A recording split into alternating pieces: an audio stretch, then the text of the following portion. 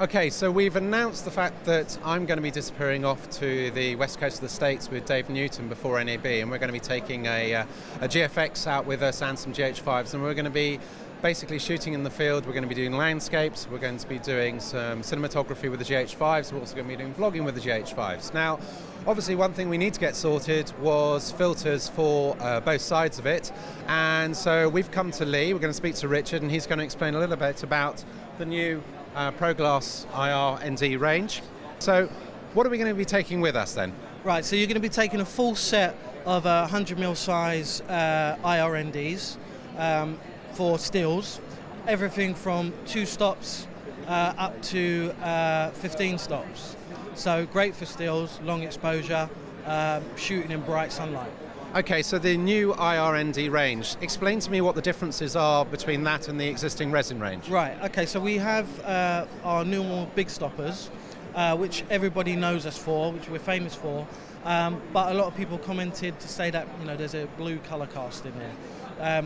And it's a perfectly fine product. It's, we're still going to be selling those, but we do have the new IRNDs, which are completely free of any color cast, accurate in terms of stop values, and you can use them and not have to process after you've taken the shot.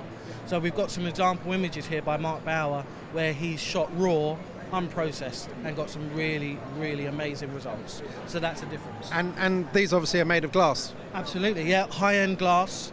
It's a metallic coating on the surface, not sandwich process, and yeah, no color cast. So they're reasonably scratch resistant? Reasonably, yeah. I mean, any glass will scratch, but these particular ones, the 100mm for the still side of things, they have a higher resistance to scratching than a resin product would. Then yes. We've also got the other side of the coin, which is Absolutely. on the cine side. Now, we are going to be taking out the GH5s with anamorphic lenses, so we want to put a matte box on the front of them and then put some decent filters on the front of that. So Absolutely. What are we talking about on that side of things? So we've not long launched our new cinematography line, and they're called ProGlass IR Cine. So we're keeping them within the whole ProGlass range. The revolutionary thing about these are that they are scratch resistant. So on the coated surface, we've added that into a metallic mix. So you don't, for rental purposes, you don't have to worry about scratching your filters, putting them in and out of matte boxes quickly.